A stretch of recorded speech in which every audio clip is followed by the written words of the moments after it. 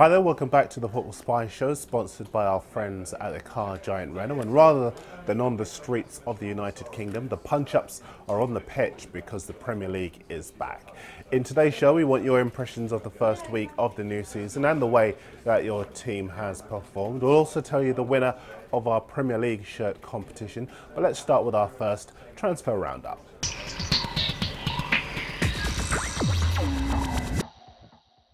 Only one place to start, and the long goodbye for Cesc Fabregas continues. We've all known for all summer that he was leaving for Barcelona. It was just a question of when. He signs today, and the hunt is on for his replacement. Arsenal fans, rather than talk about Cesc anymore, tell us who you think Arsene Wenger should bring in to take over. You know how to get in touch by now. Across London, in our own Daily Mirror, the Spurs boss Harry Redknapp is looking at the West Brom striker Peter to come in if Peter Crouch leaves for either QPR or Stoke. They're both still very much in for him. Sticking with Spurs, and we're expecting confirmation later this morning that they have sold Robbie Keane to David Beckham's LA Galaxy. The word is that Spurs will use the wages freed up by Keane's departure to push ahead with their bid to sign Emmanuel Adebayor from Manchester City on loan. This is interesting in the Daily Record up in Scotland. They say that Celtic want to sign the Sunderland keeper Craig Gordon. Even more interesting in this story, Celtic have rejected an inquiry from Blackburn for their South Korean midfield star Ki Sung-hyun. Now, you all know we like new names here on the Football Spy Show, so here's some detail on him. He's 22, he's a central midfielder, and he's known for his vision, his technique, and his long-range shooting. He's got a big reputation as well, as he's widely regarded as one of the top young prospects in his country. They call him the Korean Gerrard out there. No pressure there then, and he scored the first goal and won the Man of the Match award as Celtic beat Motherwell in the Scottish Cup final back in May.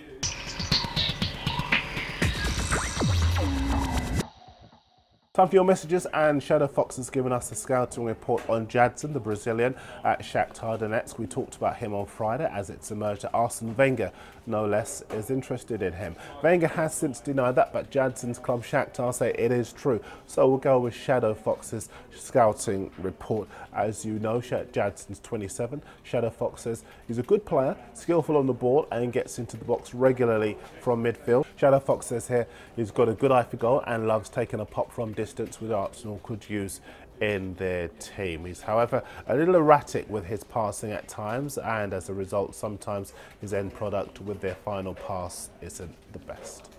Interesting analysis. If you've seen Jadson play, please do let us know.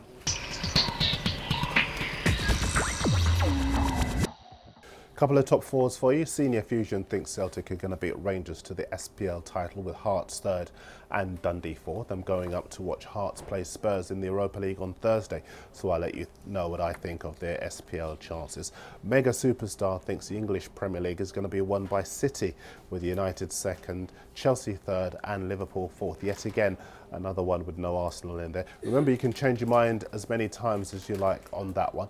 As for who will win the Golden Boot, Aussie 1875 agrees with me that Manchester City's Edin Dzeko is going to win it. So too do our Arctic Monkey and Milanista. Rasta 2K9 thinks Robin van Persie at Arsenal is going to win the Golden Boot. Ryan Date says Javier Hernandez at Man United. Remember, he's out injured, so before you put him in your fantasy team, remember he's not going to play for the next few weeks. And It's Herman thinks that the Golden Boot is going to be won by Fernando Torres at Chelsea.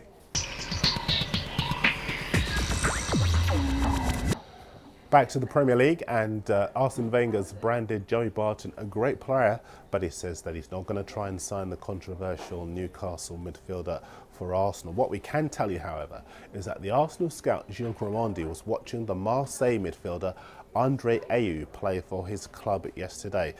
Again, as we like new names here on the show, we'll tell you a bit about him because he played and scored in Marseille's 2-2 draw with Auxerre yesterday. He's 21, he can play as a winger, but also as a striker.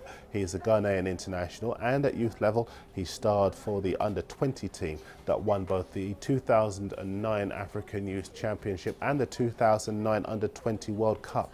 He's also played for his country at the last two African Nations Cups and at the World Cup, so for his age, he really does have a lot of experience. Just a couple more for you.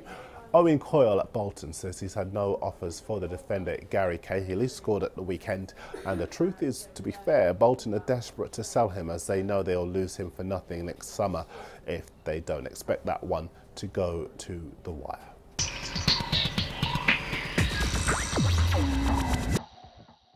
Now, one of the more easy tasks that we've had today has been to pick a winner of our Premier League goals competition. We wanted to know from you which team you thought would score the most goals on the opening weekend of the new campaign. So many of you went with the obvious big teams. The highest scoring team, however, at the weekend was, of course, Bolton. They beat QPR 4-0, and the winner of the shirt is Skip.